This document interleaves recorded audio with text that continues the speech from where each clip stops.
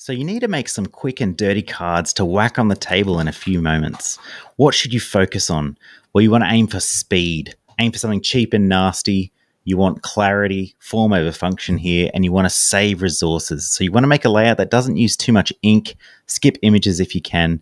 And if you can test your core idea with just 10 cards instead of 100, go with that. Let me show you some steps you can use to make a custom layout quickly in Dextrous. First of all, you want a visual reference.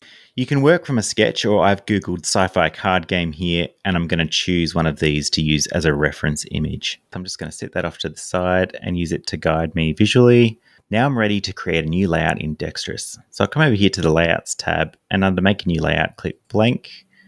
And now I just want to choose the layout size. So this is the type of component that you want to make: a poker card, tarot card, tile, a token, and so on. I just want to make a poker card, so I'm just going to click Make It So.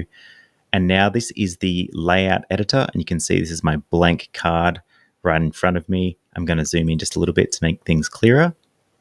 Now I am ready for the next step, which is to add text and image zones to this card.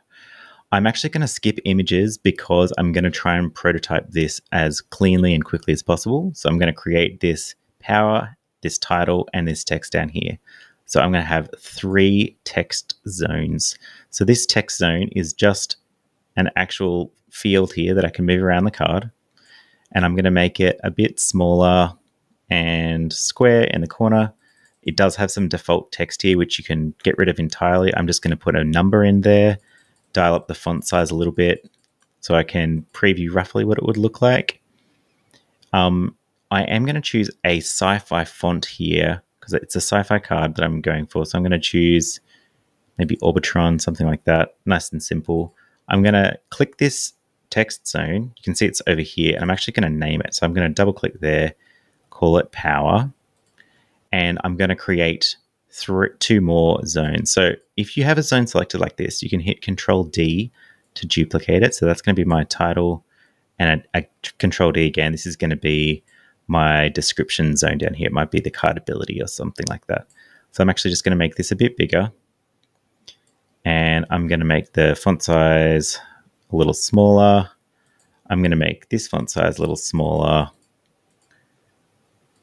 And then I'm going to put some backgrounds on. For this, I quite like that nice subtle gray gradient, so I'm just going to go for something similar. I'm going to go to the background here. I'm going to go background gradient. I'll choose maybe a really light gray, get rid of these gradient stops, and I probably will just grab a radial gradient. Yeah, so that's quite nice. I am going to round the corners a little bit. I don't mind the corners being rounded, so I'm going to head to the border. I'm going to give it a solid border here, but instead of a color, I might just give it, I don't mind that yellow, and I'm just going to round the corners a little bit here. So it's probably a little bit too rounded. You can actually dial up individual corners, for example, if you want to get a similar look to this one over here. So it's that left bottom corner is rounded a little bit more. I quite like the light text against the dark background for the title. So in my title, I'm going to stretch this out and make it a bit bigger.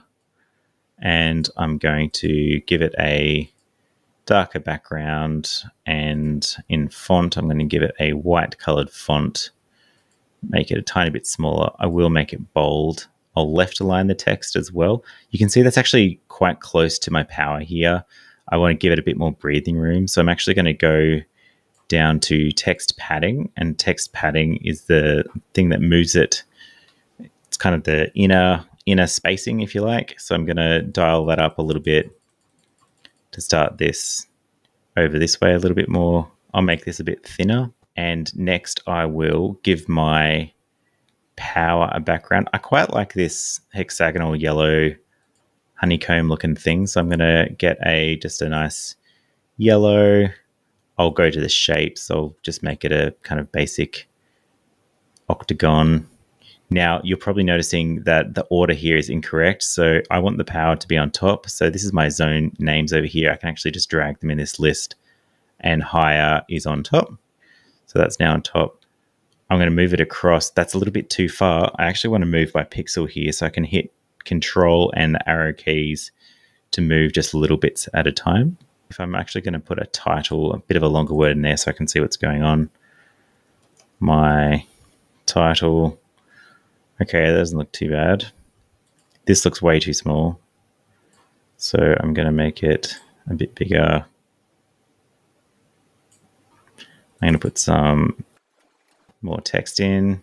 Next, I'm going to name my zone. So I've got the power, which is this one here. I'm going to call this one the description or ability maybe.